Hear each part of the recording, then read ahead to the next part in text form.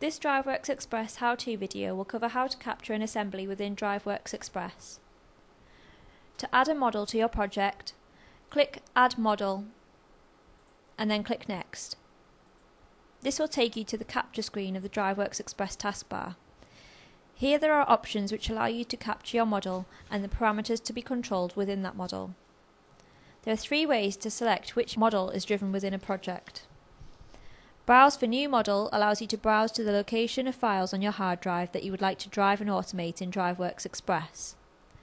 Use Current Open Model allows you to capture a model already open in SolidWorks. Models already in DriveWorksXpress allows you to use models previously captured. To capture the shelving unit assembly, you will have to click Browse for New Model and then click Next. Browse to the location on your hard drive that you saved the shelving unit assembly files and select the SolidWorks assembly file called Shelving Assembly.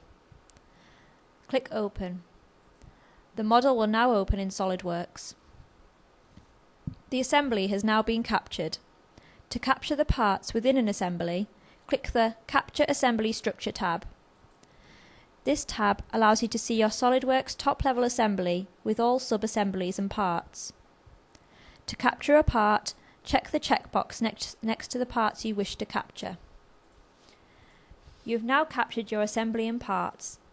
To find out how to capture and drive a specific dimension or feature, watch the next video in the DriveWorksXpress how-to video series.